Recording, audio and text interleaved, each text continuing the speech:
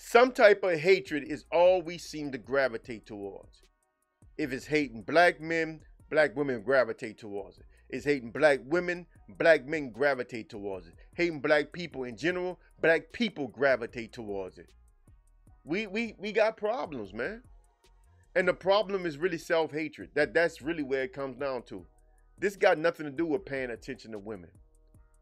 This got nothing to do with you being nice. Because as I told the story, after I slammed that door in that sister's face, that young lady looked at me, man, and it hurt my soul until this day, bro. I feel this big, man, because it's not me. It's not me. I could have held the door for the young lady. If she didn't say thank you, it wouldn't have killed me. But what I did was I started letting this shit darken my soul and change who I am. Any other female, regardless of race, that's coming behind me, I'm about to go through some doors, I'd have held the door for them.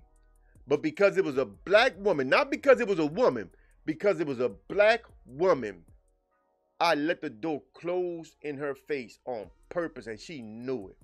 She knew it.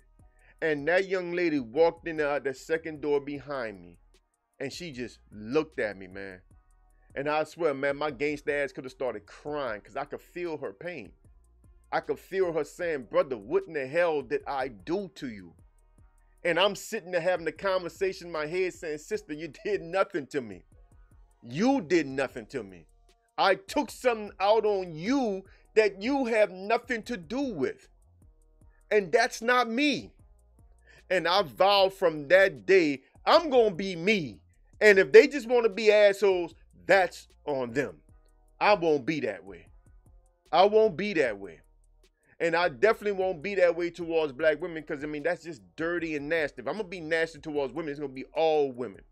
If I'm not going to be nasty towards all women, I'm not going to be nasty towards no women.